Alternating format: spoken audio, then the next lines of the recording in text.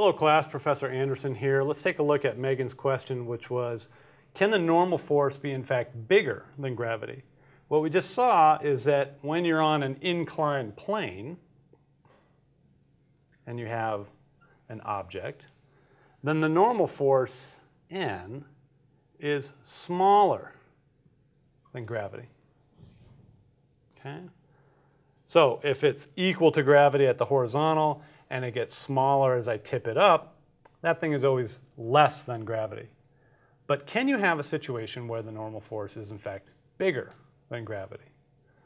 Well, let's think about it. Let's say that we're in an elevator. And now you're just standing in the elevator. And the elevator is not moving. What are the forces that are acting on you in the elevator? Allie, what do you think? The force of gravity downwards. Force of gravity. mg. Okay? And you are in the elevator and the whole elevator is at rest. What else, Allie? The normal force. Which way? Opposite of gravity. Okay. How long? Same length. Same length. Exactly right. Normal force is the floor pushing up on me. Gravity is pulling me down. Those exactly balance out if I'm at rest.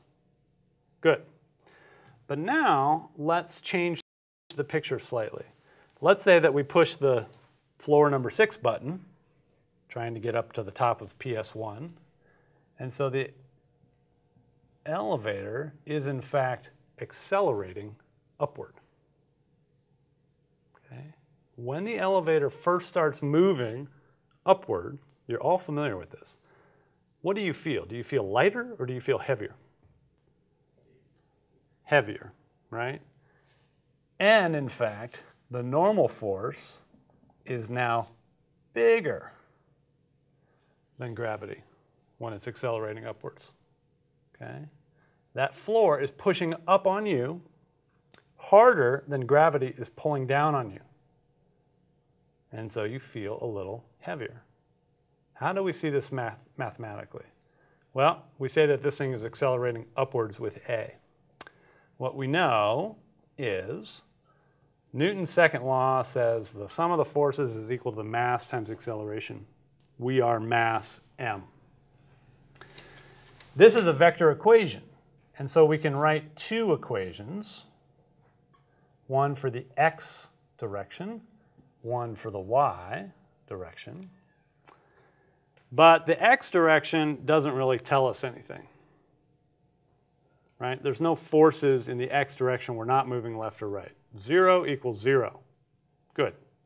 What about in the y direction? Well, here are the forces. N is going up. mg is going down.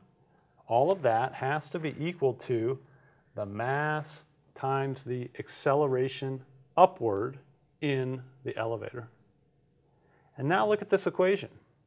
I can solve this very quickly, and I get normal force is equal to ma plus mg, or the normal force is equal to m times a plus g. Okay? The normal force can absolutely be bigger than gravity, but only in the case where you are accelerating, in this case accelerating upward. The bigger that acceleration, the bigger the normal force is upwards. If it's 0, obviously we go back to the case where the normal force is just mg.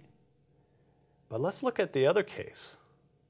Let's say you're in this elevator and all of a sudden the cord gets cut, right? And you are in free fall. If you are in free fall, what is your acceleration? What was your name again? Anthony. Anthony, what do you think? What's the acceleration if the cable gets cut? It's 9.8 meters per second. Okay. Also known as Gravity. negative g, right? So look what happens. If I put a negative g in here, what does the normal force become? Well, it's mass times negative g plus g. It's 0. the normal force is 0. And if you're in free fall, you're not touching the ground anymore, right? You're floating about in the middle of the elevator. Probably screaming rather loudly, but okay. The normal force is, in fact, 0. So this is a good segue into something called weight. Yeah, Anthony. So when you're accelerating it, I mean, eventually on Earth you'll hit ground. So, but if there was, I don't know, if you could go further into the ground or dig a big hole, would you continue to, what would your ultimate velocity be? Would it be infinite? Okay, excellent question. So the question is the following. Let's say we start with the Earth, and I'm going to dig a big hole in my Earth. Okay, let's dig a really big hole such that it goes all the way through the Earth. And now I'm going to stand here and I'm going to jump into the hole. Okay? When I jump into the hole, what is my acceleration initially? 9.8 meters per second. Yeah, negative 9.8 meters per second squared. And if I ignore air resistance, then if I accelerated at negative 9.8 meters per second squared, if I did that forever, then I would reach infinite speed. But we know that you can't do that forever, right? Why do we know that?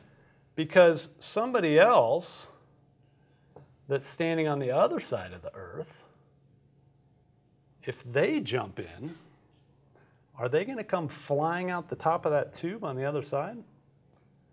That doesn't really make sense because this problem has to be symmetric. Whatever I do, if I jump in and start from rest, it should be the exact same as the other person that's jumping in and start from rest. That motion should be the same. And so what is in fact going to happen is the following. With something like the Earth, it's sort of interesting. The person that jumps in speeds all the way through the Earth to the other side, just comes up, takes a little peek out the hole, and then flies back in and does it again. Okay? And they would go up and down from one side of the Earth to the other over and over and over again. Now this is, of course, ignoring air resistance, so there's nothing to slow them down. They don't hit the side of the walls as they go through this tunnel, right? That would probably be bad. Gravity is always acting towards the center of the Earth. So it's pulling you towards the center of the Earth for the first half of your journey. And then on the second half of your journey, it's slowing you down. And you just come back to rest, and then you do it again.